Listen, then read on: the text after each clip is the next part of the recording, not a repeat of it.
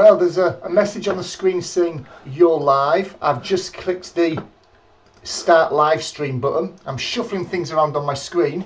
So all things being equal, I am live. I'm streaming live now to the masses. I can see that Andrew's dropped in and said hi. Hi Andrew Rush, hi Envoma, hi Motcam. Good evening all. Tell us what, do me a favour in that chat panel, whether you've already said hello or whether you're sort of lingering there on the edges. Let me know whereabouts you're joining from in the world and what brought you to not the internet. I know the internet brought you here, but what brought you to today's live stream? What, you know, where did you see it? Were you on previous ones? Did you see it pop up on my YouTube channel, on Twitter? Let me know where you're from in the world and what's brought you here this evening, how you found out about tonight's live stream. That would be a good start. Looking forward to seeing where you're all from in that chat panel.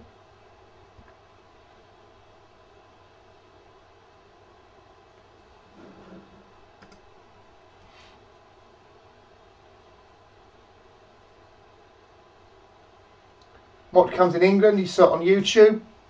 Thank you, that's useful to know where you found that. It's good to know. Let's see where anybody else has joined us from. Wondering where Andrew's. I know Andrew's been on the last few, so possibly it was just he just remembered that it was going to be happening this week. Yeah, you've been on the last, I think at least the last week, haven't you, Andrew? You've been a fair regular in recent weeks. Thank you for supporting the channel. So, crikey, what is this? What is this? This is the 4th live stream. Let me spend 60 to 90 seconds really quickly, I promise you it'll be very quickly, going back over the preceding live streams that we've done on the channel. So, the first week we spoke about getting out with your map and just getting out there in your local area, wandering around, local neighbourhood, local town, village, city, whatever, with a map, not going anywhere that you're not familiar with, going around familiar routes. Maybe they're routes where you go and do the shopping or walk the dog, take the kids to school, but using a map this time and relating the map to the ground and the ground to the map. That was the first week that we did one of these. Second week, we went back to the map again and I gave you some map care tips, ways that you can look after your map, but primarily ways that you can pimp your map or hack your map whilst enabling it to remain in one piece. Things that you can do to your map to make it even more useful than it already is. That was week 2. Last week we got started with a compass and I gave you some little some hints and tips for using that, as well as some areas that we don't always talk about when it comes to using a compass but are important to consider. Those are the last 3 weeks. This week is all about this box of tricks here, my navigation kit. I said we were going to take a look at this, we were going to talk through these box of tricks here and talk about some of the things that I carry with me all the time, some things that I might carry with me now and then, and some things that don't leave the house but they're used for planning back at home. So this week we're going to take a look at my navigation kit and I'm going to talk through it. Some of it will be very familiar to you. Some of it may be mildly familiar. I can almost guarantee there'll be something in there that you've not seen or heard about. One particular item springs to mind that you've not seen or thought about before that I find very useful as well. So that's setting up today's session. Let's have a little look in the chat, see where people are from. And Vilma's joining from Finland. Ah yes, I do remember you joining before, thank you. Yeah, and Biscuits 9mm. First time on any live stream anywhere from South Wales, Cardiff. That's 2 of you. 2 of you from South Wales. The word is getting around. Well, that's very. Thank you for the feedback there, Biscuits. I appreciate it. Jim. Jim, every week you're the catalyst. So yes, Jim likes to keep tabs on my alcohol intake, or perhaps he just likes to see what I'm drinking each week. I've just talked through what I spoke about for the first 3 weeks. Let's talk about what I drank for the first 3 weeks. Week 1, I think we started off with something like a bud or a desperado, something quite weak. The following week, I think I went to the bud or the desperado. It upped slightly in potency. Last week, we drew back the curtain on Old Rosie's cider, 6.2% or something like that. And there's a former colleague of mine that was watching this back hello Shed if you're watching, was laughing to himself because it devastates him when he drinks it. This week I'm pulling out all the stops. I'm on Henry Weston's vintage cider at 8.2%. In the unlikelihood of me making any sense in about 45 to 60 minutes time, we can tick that off as a success, Jim, that we've managed to get through that. If I get through that and I'm still making sense, I'm drinking meths next week. Let's just take it up to the next notch. So that's what I'm being joined with. That's what I'm drinking. Don't worry about it, Dave from Nairobi. No problems at all. A few seconds ago, Dave, I said there's something in my box of tricks here that nobody's going to spot or recognise. I think you might be the exception. You might be the exception. Something that's in here that might seem familiar to you. So without, in fact, Jim, there's no point leaving it in the bottle, is there? It's not going to. That's not going to bring any comical effect to tonight's session if I leave it in the bottom. So whatever you're drinking, lads and lasses, let me know in the chat if you are having a little Swifty tonight. Cheers. Good health. And good health in particular to yourself as well, Jim. I know, it's a rough time at the moment, so good health to yourself. Yeah, no pressure, Dave. It's all on you when we come to this point. Right, this is no particular order. It really is. I've not kind of thought, let's go with the obvious stuff and then the not so obvious stuff. I'm going to reach in the box and pull something out. Lucky dip. I hope it's all clean, yeah. And we'll go from there. So, to begin with, because it's in front of me, part of my navigation kit is my compass. I harped on about this last week. If you've not yet seen that live stream video, it is available on demand. Why not go and check it out? It's a silver type 4/54. 4/54 compass. It is primarily measured in mils, and we spoke all about that last week. It's also got degrees on there as a secondary increment, which I kind of forgot about last week. I mean, it's there, it's in front of me. It's really hard to see. You'd be going some to be able to use the degrees accurately on this because they're on the inside of the bevel, not the outside. But they are there. What I do want to show you with this is that whenever I carry a compass, I have that compass on a length of cordage. Doesn't matter what it is. Thin as I mean, we're not talking about tow rope here or paracord. It doesn't need to be like that. Something thin, something strong. This is climbing prusik cord. I attach a little non-climbing carabiner at the end, and I know then wherever I place this, whether it's in a jacket pocket, a shirt pocket, whether it's in my trouser pocket, which is where it tends to live now, I attach it to me with that. And if for any reason I drop it, I don't quite put it into the pocket securely, it's windy, whatever, that compass is not leaving my person. It's attached to me. So just a little hint there. There is an attachment for it at the bottom. It's designed to be attached. There it is. So if you're carrying a compass, if it's not attached to your body, maybe something to have a think about. It's fairly obvious when you think about the reasons for doing so. So we've talked about the compass. Let's talk about the map. Again, spoke in some detail on week 1 and week 2 about the types of map and scale that I prefer to use. Next week's live stream, I'm going to talk specifically about map scales, because there is some confusion about them insofar that they're completely the opposite of what you'd imagine in terms of the detail they provide. I don't want to steal my own thunder. Next week we're going to be talking about map scales and map checks as well. So we're going to come back to maps specifically next week. But I carry a map with me. You may be able to see, the focus is quite good this week, that there are some parts of that map that have been highlighted in pink and some in yellow. The yellow doesn't stand out as well, but they are there. And if you go back to the second live stream that I did, I talk about why I've marked the map up in that way. And then the final obvious thing is a map case.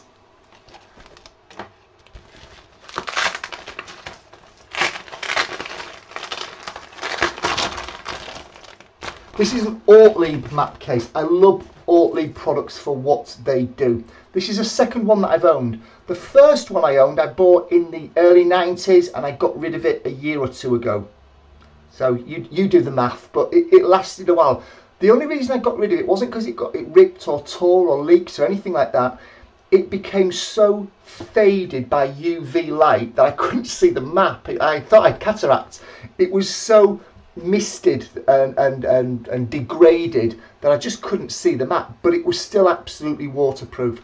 I prefer Ortlieb bags because they're a rubbery kind of texture.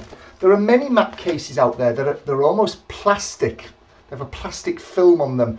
And I found that when you open and close them repeatedly over time, like any plastic does, it starts to go brittle, it starts to fray, it starts to crack.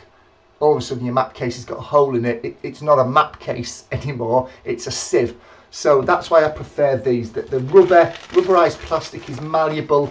Unless it gets pierced or burnt or something quite harsh on there, it's not going to crack through being opened and closed. You may have noticed as well that there is also a length of cordage attached to my map case, and same detail that gets attached to my body. I'm going to mention it now just in case he's on the live stream. I'm going to hold my hand up and say some years ago I was doing an international Carrymore International Mountain Marathon with a mate of mine, Hoppy, up in the, is it Kielder Forest? I think it was Kielder Forest. And I had my map in a map case, and I had a good boy tucked into my shorts, the band of my shorts. We got to a checkpoint. Long story short, I lost my map. Oh, the embarrassment of saying it out loud. So, yeah, you're going to carry a map, keep it attached to your body for the same reasons I'm advising keeping a compass attached to your body. I'm going to pause. I'm going to have a sip of beer. I'm going to check what's going on over in the chat. Andrew's on the carling again. Is that not like a step down from dishwater? Yeah, I noticed that, Joe. I saw you mention that. So, yeah, I'm sure everybody that's on this and watching the recording afterwards would wish you all the very best for the next few weeks and months. I have strong hopes. I have strong hopes. You've handled it well, with aplomb. Okay, so as I'm going through this, we've sort of touched on the obvious stuff. Do you use a map case? What sort of map case do you use? Do you keep your key navigation stuff attached to your body as well through some form of cordage? Let me know in the chat panel there. Andrew, the irony here is I was mocking your alcoholic intake and you replied Tez rather than yes. So maybe it is stronger than what I've mocked. Something else that's fairly obvious is a notepad and pen/pencil.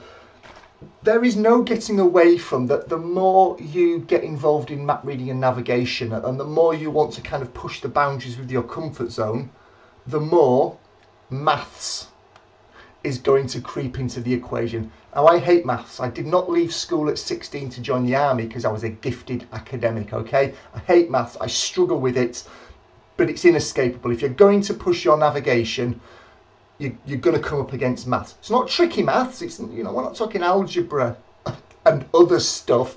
It's relatively simple stuff, but it's stuff that's got to be spot on. It's got to be accurate. Otherwise, you may as well not bother doing it. I find personally, because I'm not great at maths, writing stuff down and seeing it in front of me, seeing the numbers in front of me unfold, giving me the answers, is better than trying to do it up here. I think most people trying to do it up here, if they're cold, wet, hungry, tired, possibly injured, possibly some pressure, it's getting dark, they've got somebody in their party that's struggling, most people would probably want that sense check of writing it down and seeing the numbers in front of them. Jim's saying that Dave laminates and fablons his maps. Yeah, I used to in the old day, Dave, when I could get newspaper, wallpaper rolls of Fablon for nothing, but I've tried buying it recently and bloody hell, it's expensive. So yes, I'm a fan of Fabloning as well, but alas, I don't have access to it anymore. Jim saying he keeps his main map in his bag, local area printed on A4 in my pocket. Jim doesn't like rain. Does that mean you don't go out in rain then, Jim? Therefore, you don't need to worry about your map getting wet because it ain't raining. You're not good. If it ain't raining, Jim ain't training, or vice versa. Anthony's popped up. I'm glad you could join us, Anthony. I can't believe you put a client meeting ahead of us last week, but we'll forgive you and thanks for joining us again. Anthony doesn't use a map case. He prefers a large Ziploc bag. Yeah, okay. So there's an, you know, it's an equivalent. I guess it's a cheaper, more accessible equivalent, isn't it? That way, if you need a Ziploc, you've got one. If something happens, replacing a 25-cent Ziploc won't hurt me, and I'm too cheap to buy proper stuff. Yes, you are too cheap. But the point you raise about Ziploc bags, yeah, they're good bits of kit. The only drama I've ever seen with them is the zipper on them failing or getting stuck closed or getting stuck open. And I say that because I use Ziploc bags for other reasons. But other than that, you could probably carry 2 or 3 of them, or yeah, because they fall down to nothing. So I like the thought. I like the alternative way of thinking. Yes, Dave. Yeah, indeed, free from G4. And Velma's saying they've got a phone, GPS, map, compass with me. Use that in least to most. The map case I've been using has been office supply plastic. So I'm assuming office supply plastic, you possibly mean some sort of Fablon or laminate or something like that. Let's move on. Stuff I leave at home. Highlighter pens. For those of you thinking, why does he carry highlighter pens and why is he leaving them at home?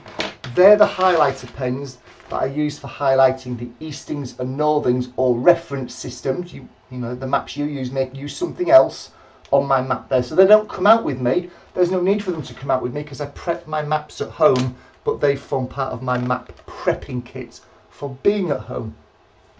Let's have another one. Another couple of compasses here. I'm not going to go through those. One's a folding compass. The one that looks like it's never been used is calibrated in degrees. We spoke about that last week. I think why.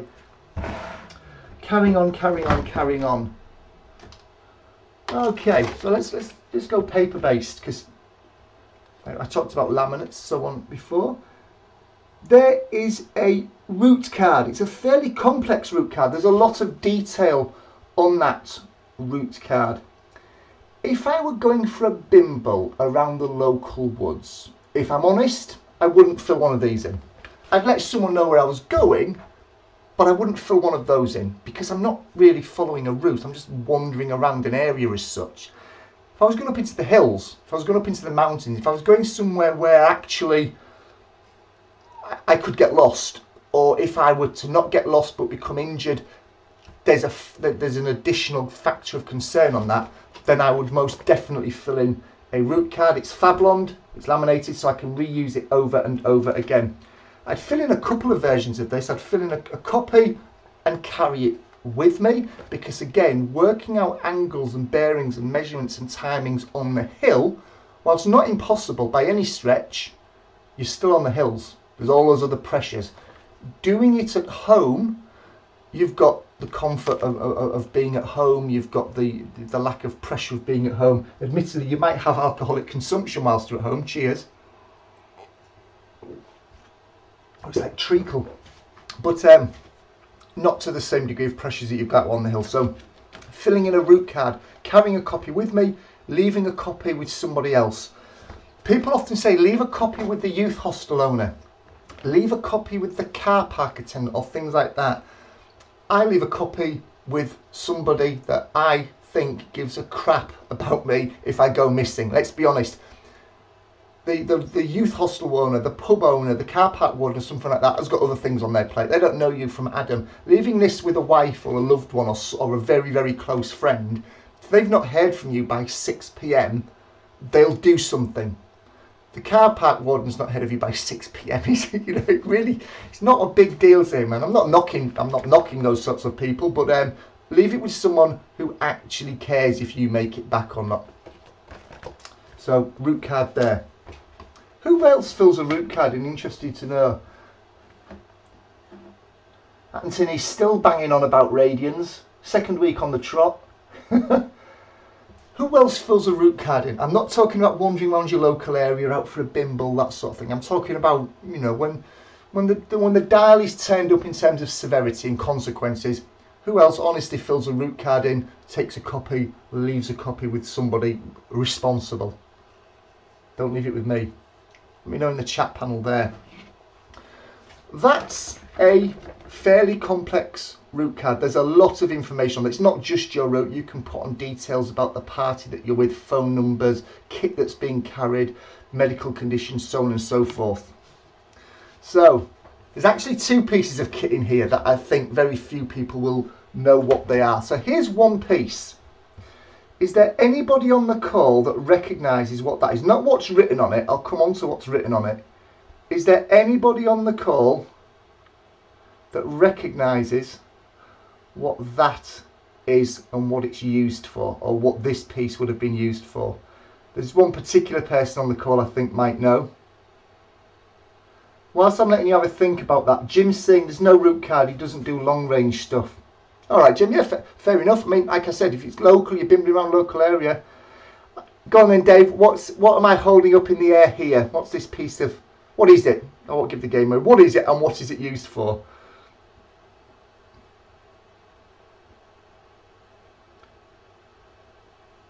Biscuits 9mm saying, is it a sleigh, part of a chopping board? It's neither. Dave Payne knows what it is, because I know what Dave Payne does for a living, or did for a living, so I know that Dave's going to know what this is. I'm going to let him answer before I steal card. Dave's right. They're plastic inserts from ammunition tins. When you get boxes of ammunition, these things are packed in them to separate the ammo out, to stop it clinking together, to give an area where air can circulate around them for packing purposes. So they're pieces of plastic. There's nothing sexy about them or Walter Mitty about them. They're just pieces of plastic, but they're like bloody bomb-proof sorts of stuff. They're very, very good for writing on. You'll notice here, there's actually some details there that I've written on about a Navex that I was taking some friends out on, and what I was going to do, what I was going to cover at each of the checkpoints that we went to. The great thing about these is that you can hold a torch behind them or a dim light behind them, and you can actually kind of see through them. I don't know whether you possibly can't through the webcam, but you can actually almost see through these if there's a light behind them. They're great for writing stuff on. If I don't need a full root card, let me turn that around. You may just be able to see, very, very faded, it's rubbed off over time, some columns and some headers there. Grid from, grid to, description, bearing, distance and time. It is the ultimate simple route card, and when I get to the end of that day, I can wipe it off and write tomorrow's nav on it. This contains the real detail. This contains escape routes and so on and so forth. This contains the bare bones that I need to be able to move on, assuming that nothing else is going wrong. So you're quite right, David. It is a plastic insert from an ammo box. Well spotted.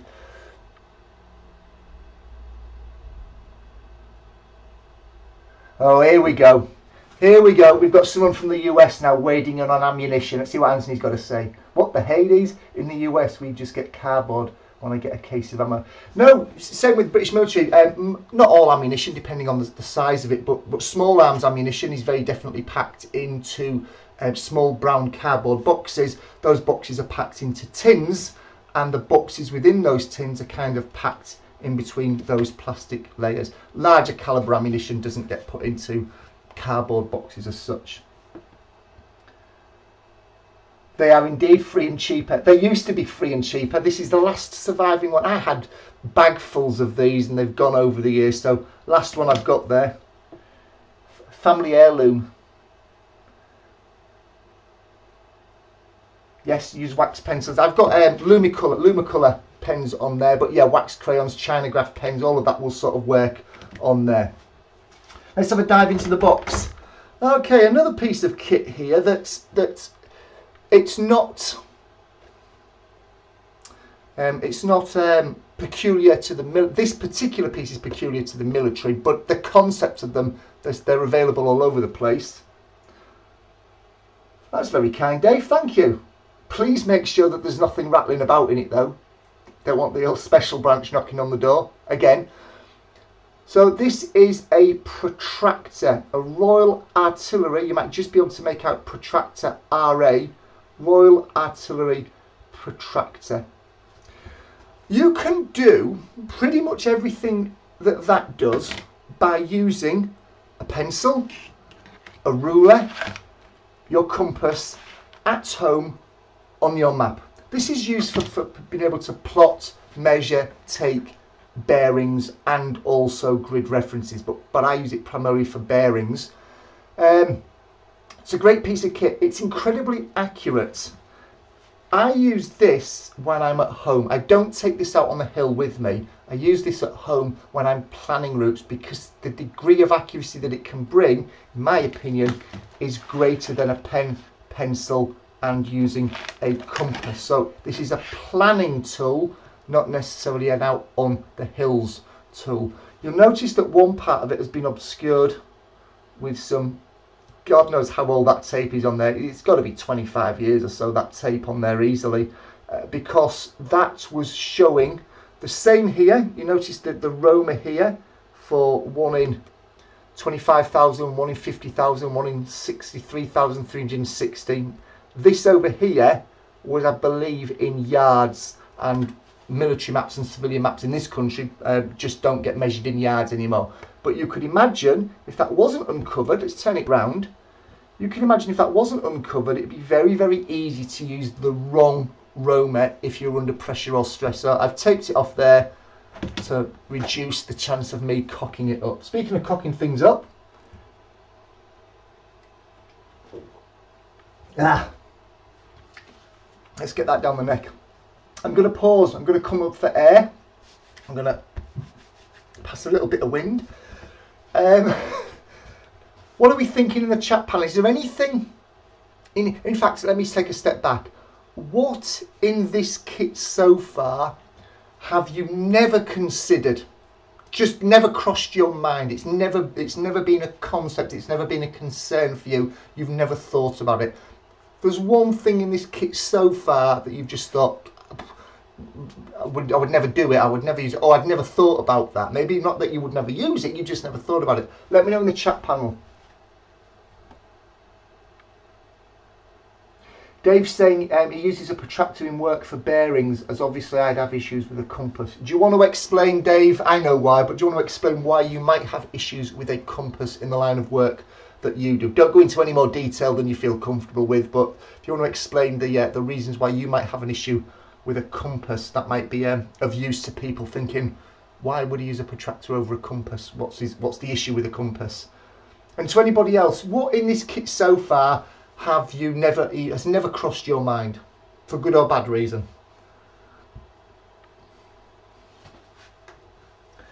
Oh, this is going down well.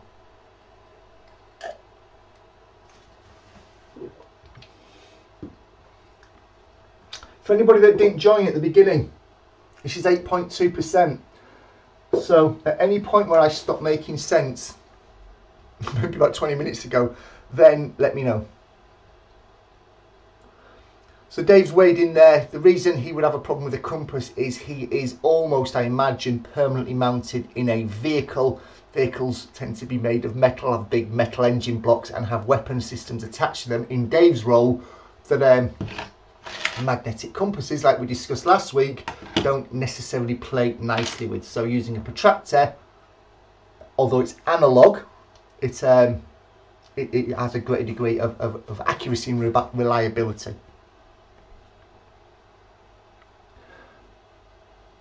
You can't use a compass, Anthony, or you can't use a pair of compasses.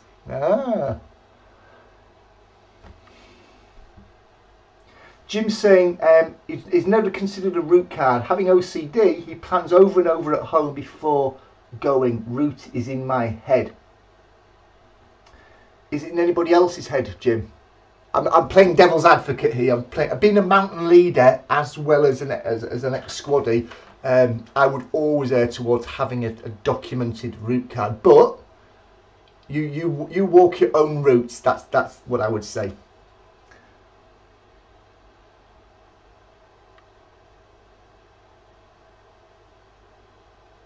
Oh, you're buying a boat compass. I think it says, but I mean that means but buying a boat compass to mount on my wagon, presumably to get over the magnetic or the metallic impacts that it would have on your magnetic compass, I assume.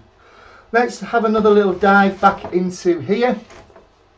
Okay, so there's another example of a route card here. I don't want to labour. There's another example of a route card. Two of them.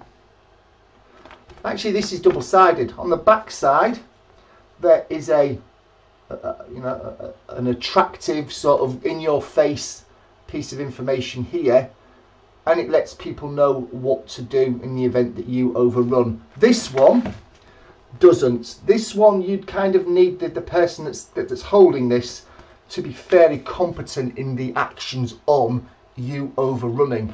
This one, nice bullet pointed. First thing, call the first 3 numbers of the people in this party detailed inside the card.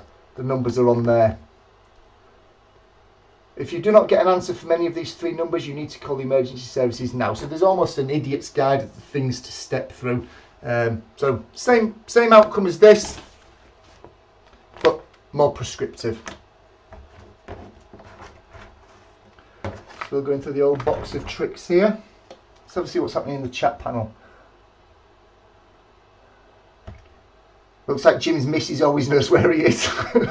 That's not quite what you said, Jim, but I'm translating it that Jim's missus always knows where he is, so he doesn't have to fret. That's fair enough. Okay, I'm going to before I hold this up. Again, if you are pushing your, Dave saying, can I put a link where to get those? I'll try, Dave. Yeah, you know what? I googled root card templates. There was no particular website that I went to. It wasn't a known place. There's 3 versions. There's a version there. There's a version there. And there's also a slightly different, there's a different version that I've never actually committed to using there. So yeah, I would put a link in, but I mean, I've had these years. I don't quite know where I got them from, but just Googled downloadable root card templates, or root card navigation root card templates PDF, and it brought me up all sorts, and I scrolled through and picked out those that were the best. Away up, Jim's missus is ex-forces as well, so she's always going to find him. She wasn't an officer though, was she, Jim? Because then then you could get away with it if she was an ex-Rupert. No, I do believe I can post links, Anthony. I'm not saying that I can't post links. It's just that I've had these so long, I don't recall where I got them from. I can't just lay my hands on where I got them from. But as I said, if you Google navigation root card templates PDF or something like that, you'll come up with a whole range. Make sure that you click on, if you're using Google, don't just click on all, but click on images as well, and you'll be able to see them easily, what you're looking for. No worries at all, Dave, no worries. So, if you're going to push your navigation, if you're going to take it beyond just wandering around the local woods and go up a leg, then you're going to have to wrap your head around, whether you like it or not, that the understanding of how distance, speed and time correlate with one another. There's a triangle, distance, speed, time, correlate with one another, and that it's important to understand the relationship and be able to do some calculations, that if you know any 2 of those, distance or speed, you can figure out the time. If you know the time and the speed, you can figure out the distance. It's an incredibly important relationship from a navigation perspective. It involves maths, and we've already talked about my skill set with maths. So one of the things that I've bought, I did used to make these, and actually this is quite a nice version of this, but this is an actual plastic laminated speed card. It's from a business called shavenraspberry.com. Now, I'll be honest, if you'd said to me shavenraspberry.com, I'd have had certain things in my head as to what that website might be about.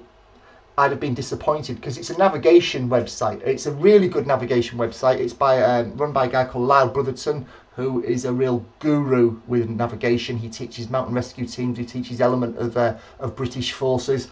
He's a very, very good guy. He's got his own website selling stuff. The rear side of it there also includes some corrections as well. Naismith and Tranter's corrections, if I remember correctly. There's a mouthful along the back there. I carry that with me in my notepad that I've already mentioned. It eliminates me miscalculating a distance, a speed or a time from that important relationship there, and just lets me know that if I need to cover this amount of ground and I'm walking on average at this pace, this is how long it's going to take me. That's in its bare bones, that's the whole distance, speed, time relationship triangle, how important it is. Oh, Jim's used a swear word, so it's saying this message is held for review. I did not see in what area. She is shit hot on maps, etc. I don't mind you having a cheeky little swear there, Jane. So I'm clicking show, but it's not showing. Oh, now it is. There we go. Oh, isn't it good if anybody uses a dirty word, a swear word, then it holds it.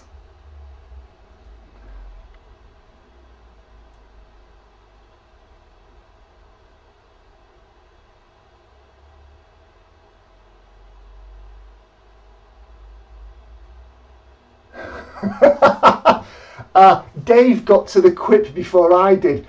I missed that you said an officer in the RAF. So straight away, RAF's not technically the military, although I like the way that they send their officers to war. I'm all behind that. So Dave beat me to it, Jim. He beat me to it.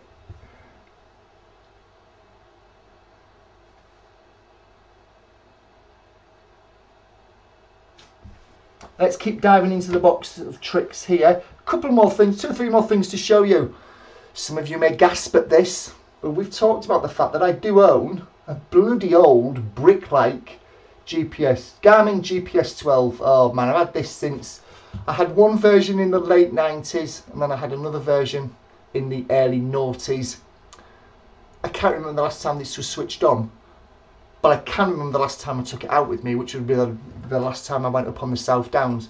So I carry this as a backup. I am confident enough in the areas that I go into that my map reading, my map reading and compass skills are sufficient, and my skills surrounding them 95% of the time. I'm not perfect. Anybody that says that they never get lost is a liar. This helps on those occasions when I aren't certain, when I've gone through all of my relocating exercises, when I've gone through all of that and I'm still not certain. That can help. Doesn't help to pinpoint it completely down. They're not, they're not the panacea to all ills, but it helps. It's another factor that I can draw in to help pinpoint things down. So I do carry one. I rarely use them. If I was going out on big hills, I would always take one with me, no doubt. So I know a few weeks ago I spoke about I don't use apps and I don't like these mapping software and things, but I never said they were a bad idea. I just said I personally don't use them. However, they're a part of the toolkit. They're growing in popularity. I don't believe that they should override your ability to use these, but I do believe that carrying them along with those and the knowledge to use them is not something to mock, is not something to decry. What else have we got? Okay, I've got 2 things left. I'm going to go for the unusual thing that I think only one person on the call might get. And then I'm going to go for 1 or 2 things that are fairly obvious, but maybe not for the reasons you might imagine. This here, if I take this out, Dave, hit the buzzer when you think you know what it is a piece of metal. A very rusted piece of metal, I must admit. I keep glancing at the chat to see when Dave's going to pop up. It unfolds. So that just folds in on itself. Fairly flush, fairly small. It unfolds. Just going to rotate that around. Oh, is there a clue there? If I hold it at that angle, does that give a game away? What about if I do this? Dave's been on the same course I've been on. Did you nick one of these though, Dave, at the same time? There we go. Those prongs of metal come apart and lock out. So what I've now got is this. Holding it at different angles. Does anybody want to weigh in, other than Dave, because Dave's used one or had one used on him? That sounds a bit painful. Anybody want to weigh in as to guess what it's used for from a navigation perspective? I don't believe it's its actually primary purpose. I actually think it's got another purpose, but it's bloody good at what it's become known to be used for in navigation circles. Let's have a look. I'll keep it held up there.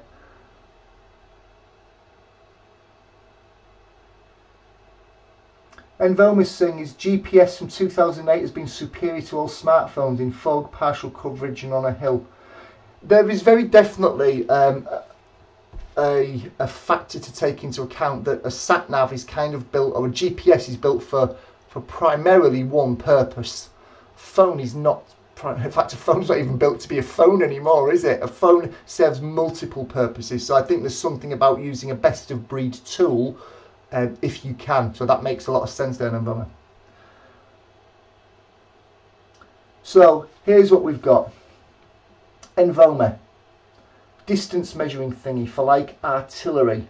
You're kind of in the ballpark in one area but not in the other. I like your thinking. Dave's saying he'll swap us one for a box of plastic inserts. But one of these, Dave, I've only got one of these. If I had more than one, I'd have probably got rid of it by now, but you could have had it.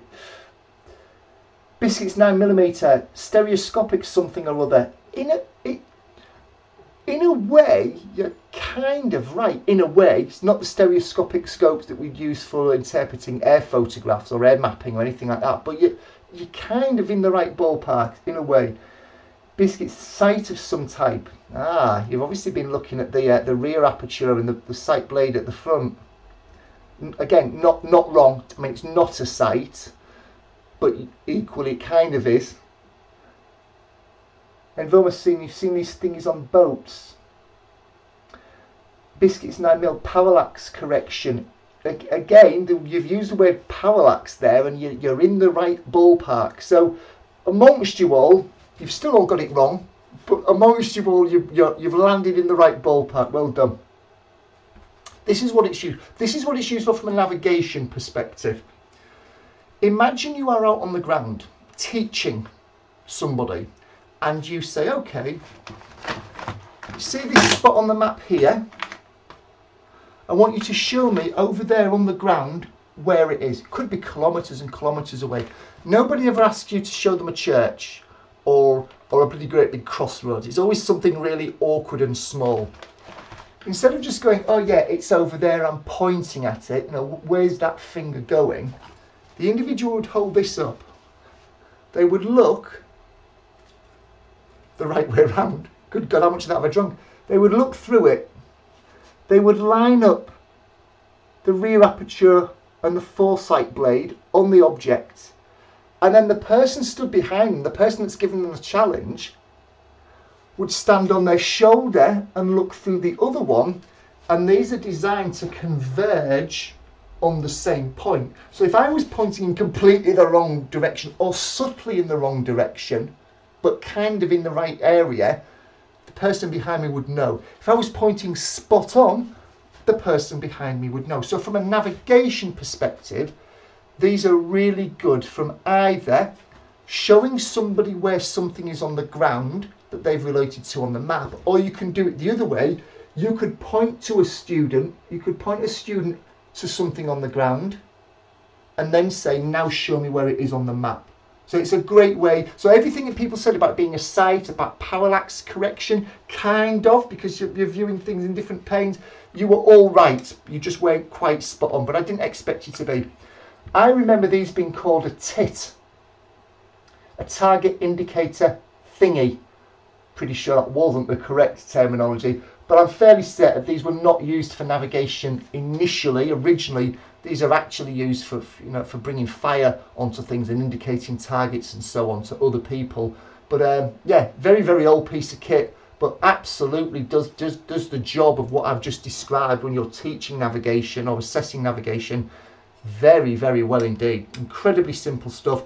I'm really surprised. I've never seen these in circulation on a civilian market for people who teach map reading skills out on the ground, and maybe there is. Maybe I've never bothered looking because I've got my tit in my hand. Let's have a look what's going on in the chat. It is clever, Jim. I mean, it's disturbingly simple when you think about it, but yes, its usage and the fact that something so simple can be used to with such a clever perspective is intriguing. Oh, hey up, Lewis is saying he's had a terrible introduction to oh my Christ. Tell you what, I'll have a drink, that'll help. Terrible introduction to compass work by a Boy Scout leader when I was 12. I don't know where this story's going, let's read on. I'm worried. He had trouble using compass and map navigation. A few of us gave up and used dead reckoning to get back. Wow, I mean, there's an entirely different field, dead reckoning. Dead reckoning, for anybody that's not in the know. First of all, dead reckoning was not a technique that was primarily taught a great deal in the army. I went on my map reading instructor's course. If you did well on that, I think it was a B or above or something like that, you got recommended to go on the unit navigator's course, which was the next step up. I was fortunate enough to go on that. I must have cheated in an exam. I got fortunate enough to go on that, and they taught dead reckoning on that. And dead reckoning is this notion of, if you take a map away from somebody, or don't have a map, if you know that you are travelling on that bearing, at that speed, for that amount of time, and then you change bearing and you go at this speed on that bearing for this amount of time, basically if you are tracking all of this and recording all of this, what you should then be able to do is, if you know your start point, you should then at the end be able to tell where you are on the map, even though you've not had the map for the whole journey, because you've been using dead reckoning. It was used a lot, I believe, during the Second World War by the Long Range Desert Group, the precursor to the Special Air Service, for navigating in those open, hostile, barren terrains. Dead reckoning was used a great deal. What else is going on in the chat? Well, I'm glad you got back to us, Lewis.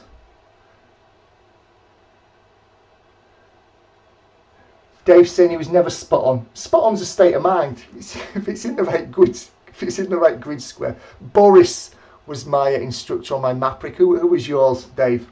Boris. I think they built the school around him. He'd been there forever.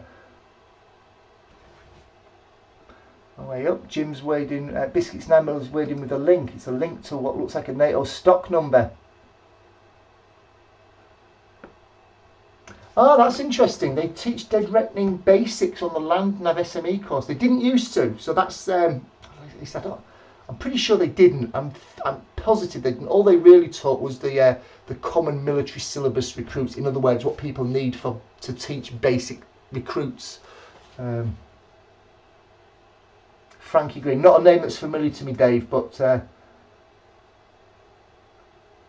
thank you. Okay, one or two things that are left. Next thing is the phone. I've alluded to this already, insofar that you can use it as a sat-nav, you can use it mapping software. There's a calculator on your phone. Not most phones, there's a calculator. If you're not particularly skilled at maths like me and you're doing some complex calculations, there's a calculator on there. So whilst I like to write it down and sort of work it out that way, there's also a calculator on your phone. There's lots of things on this phone that could be useful to you in your navigation, other than the obvious stuff like mapping software or a compass or a GPS or a sat-nav or Google Maps or something like that. There's a lot of stuff on this phone that could be useful to you. And the final thing, which is a component part of the phone. Oh, way up. Either I'm drunk or it's gone out of focus. Possibly it's both. The other thing as well is a camera. Now, this is a purpose camera. This is not a phone that's got a camera on it. That is my new camera, because I'm trying to improve my video quality when I go out. But that is a camera. Clearly, most modern phones now have a camera on them as well.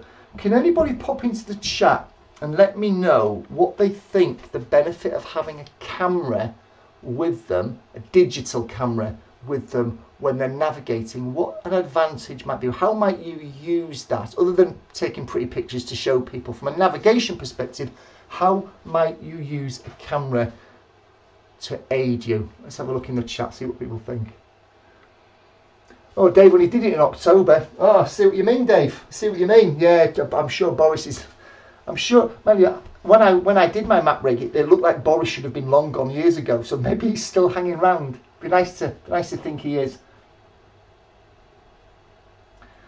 And Velmason, do you think the military navigation is occasionally robotically counting steps and angles? Yeah. You've used the word occasionally there, which is why I've gone with the answer yes. I think it is, because counting steps and angles is like a foundation block of navigating. It just is. It just is. So yeah, I do think occasionally military navigation is counting blocks, counting steps, taking angles, and starting and stopping your stopwatch. And I don't think there's anything wrong with that. It's the building blocks of good navigation skills.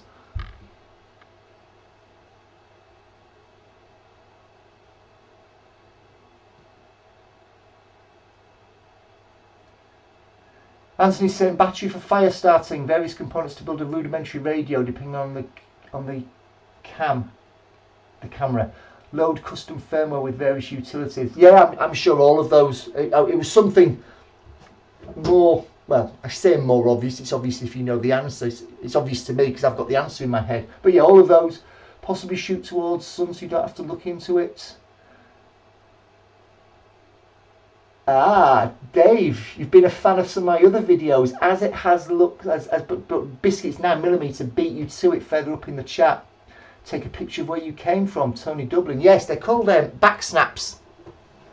And it's this notion of, and you're quite right, Dave, I've done a video about this. As human beings, when we are walking along, forget navigating, forget maps and compasses, when you're walking along, you tend to be looking forwards. You tend to be looking perhaps out to the side, but you tend to be looking forwards. We don't walk along looking behind us. We just don't. We know what's behind us because we've passed it, but we've passed it from the perspective of looking at it from that direction there. If I walk past a van, I see the part of the van that is facing me. When I've got to it and past it, I don't see the other side of the van because I'm not looking back. If you take that concept and apply it to navigation, when we are navigating, we are used to seeing things, features, checkpoints, whatever you want to call them, the ground, from the angle that we're looking at it at. And that makes sense because our eyes are in the front of our head, not the sides, not the back or anything like that. That's fine until you need to retrace your steps. When you need to retrace your steps, although you've covered that ground, or probably covered that ground, it will look different. It will look different because you're looking at it through a perspective that you've not seen it before. I'm sure all of us, me included, have retraced our steps, and as they're retracing their steps thinking, this isn't the route. This isn't the route I came down. I didn't come down here. It didn't look anything like that. Oh, I'm here. That was the route. It's that 180-degree inversion can really, really throw us. What a camera can do, I'm not saying you walk along with it over your shoulder doing flash bursts every few seconds, but whenever you get to a point where you've perhaps stopped to check your map, check a bearing, just turn around, take a photograph, take a snap of what that looked behind you. Clearly, if you're taking them in a certain order, when you turn around to backtrack on your steps, the most recent photograph will be closest to you. The oldest photograph will be furthest away from you because they tend to place the photographs in a chronological order. So using a camera, whether it's a proper camera, what the hell that is, or a camera on your phone, which is still a proper camera, is a useful way of being able to keep a record of what things look like from a 180-degree perspective. So well done to everybody that's spotted that, and thank you, Dave, for also flagging up that it was a previous video that I've done as well. Let's see what's going on in the chat.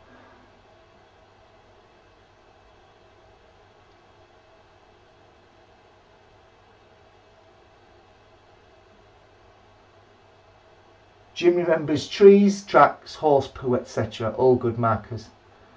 Does horse poo look different from one direction to the other? I don't know. It always looks the same when I stand in the damn stuff. Cheers, Anthony. You head off.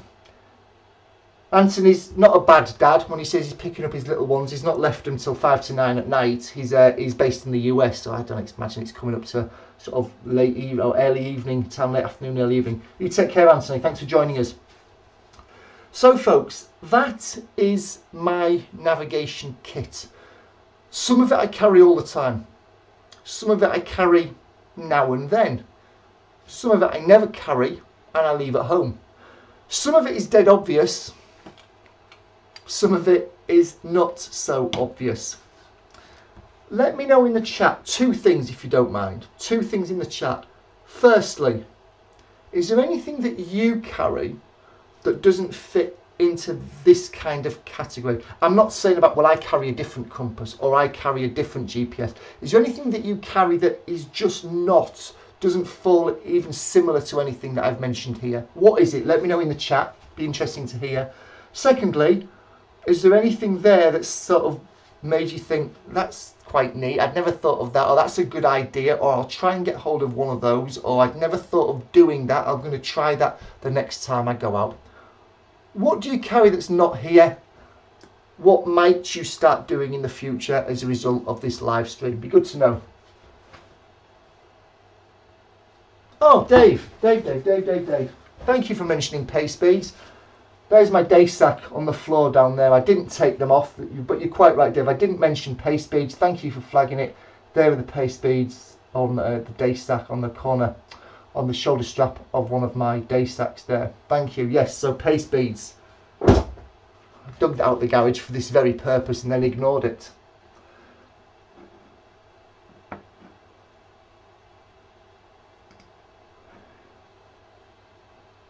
Biscuits 9mm. It's held your comment for moderation. I'm assuming because you used the word tit. But I've now approved it. Biscuits 9mm likes the tip because I have to teach NAV to ACF cadets. Yes, if you're teaching NAV, it's a bloody great piece of kit. I don't teach NAV anymore, but I did take some friends out about a year ago on the South Downs, which is an area close to myself, and we used it, and it was a great example. It wasn't far away, it was down a valley and up the other side of a re-entrant. I just wanted to point them to me to a woodline slash fence junction, and they used that to be able to do that, and it works very well. So yeah, anybody that you're teaching navigation to, it's useful to carry. And you know what, even if you're out on the ground and you're just with a walking partner, it's not a bad thing to carry, because you might spot something. Oh, look at that goat there, look at the goat halfway up, and you know what it's like trying to see a mountain goat on the side of an escarpment. It's almost impossible. With something like that, you can bring them onto it and they can share what you've seen and vice versa.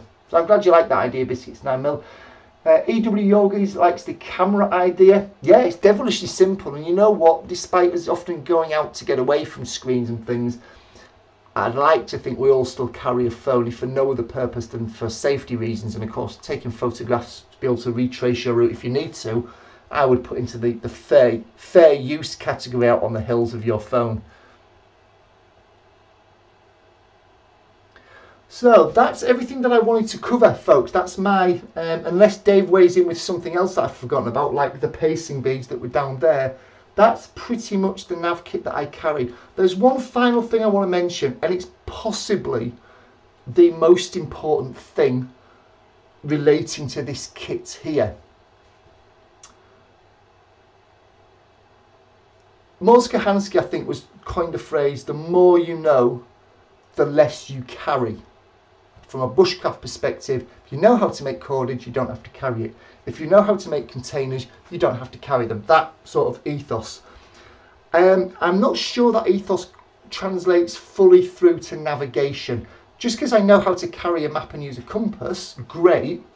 But you try going out with just that knowledge and no map or no compass, it doesn't quite work the same. Now, natural navigation, that's that aspect of navigation where you can perhaps start to use or carry less stuff. But if we're talking about conventional navigation, I think the single biggest thing to carry, using the word loosely, is the knowledge of how to use this kit. All the gear, no idea, is a phrase that can be applied to many things and very definitely applied to navigation. It's all well and good having a great map and a sat nav and this and that and a compass, and if you don't know how to use them, you are not doing yourself, the people in your party, or the people that might need to come out to help you any favours whatsoever. So whilst it's nice to have a collection of kit and pore over it and get excited about using it, please, please, please, at the beginning of that list, put some form of of training / instruction. That could be formal by going on a course, it could be informal by just picking it up and running with it safely. But whatever it is, let's not put kit over competence to use the kit. That's my final parting shot. It doesn't fit in my navigation kit, it doesn't go in a box, I can never leave it at home, it's always up there regardless of what kit I'm carrying. So on that note, folks, I'm going to let you see if you've got any questions coming in. Give it a minute or two for any questions to come in. Happy to answer them. If you've asked a question and I've not answered it, apologies. Throw it back in the chat now because you've got my attention. And then we'll sort of wrap this up. It's almost probably about an hour. Almost an hour on the dot.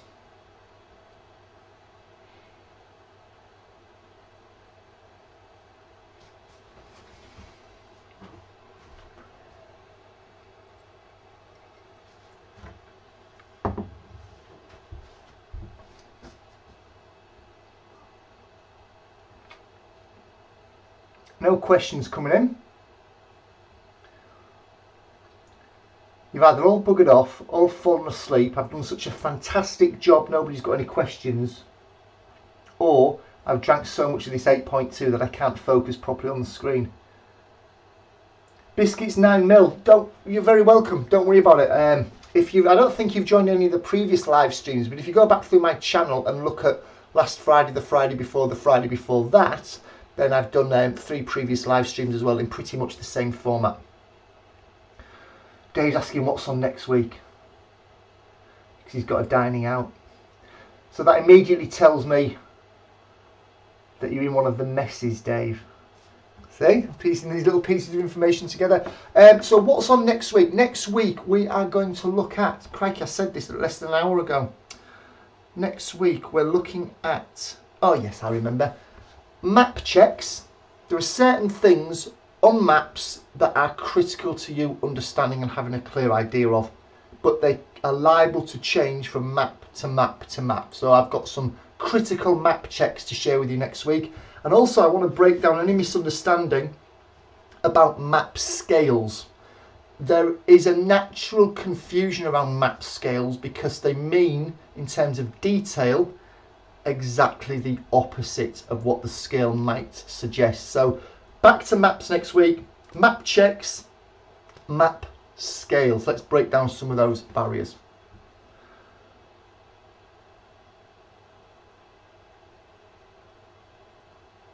Okay folks, well, I'm going to end the stream now. If you've got any questions, I'm going to miss them, I'm afraid, but look at the live recording when it's posted tomorrow morning, or maybe later this evening, tomorrow morning. If you've got a question that I haven't answered here, drop it into the normal YouTube chat below the video and I'll get back to it.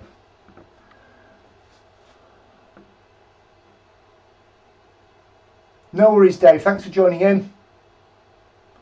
You're very welcome, Andrew. Take care, folks. Whatever you're up to this weekend, whether you're working, taking some time off, enjoying whatever, keep yourself safe, and I look forward to seeing you next week. If you're not yet a subscriber, why don't you head on over to the channel, do me a favour and hit that subscribe button, and I'll see you in about a week's time. Take care, guys.